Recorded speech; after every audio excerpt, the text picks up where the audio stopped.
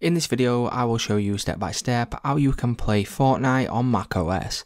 So to play Fortnite on macOS is a little bit different because they will no longer allow you to download it from here, right? So if we click on download on Fortnite.com, what you will notice is that you can't play Fortnite by downloading it directly from here. So alternatively, what we need to do is we need to head over to GeForce Now. Once you head over to NVIDIA GeForce Now, you want to go to the top right here, select download.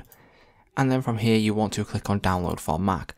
Once you do this, as you can see, the download will then start in the top right hand corner. So all you simply to do is click on the finish download. You will then get this pop-up window right here, and then you will then be able to click and drag this into your applications.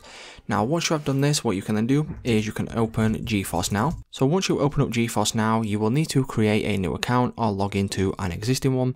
And then once you have done this, you want to go to the search bar at the top right here, search for Fortnite.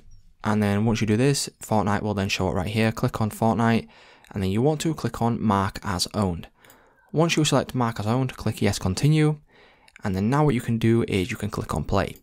So once we click on Play, as you can see, it will analyze your network. And if there's too many people on the network, what you will then do is you will then be placed in a queue. You can skip queues and things like that by buying a premium service, but you can use this for absolutely free. But other than that, you are good to go. So it's just that simple, guys. That's how you can play Fortnite on Mac.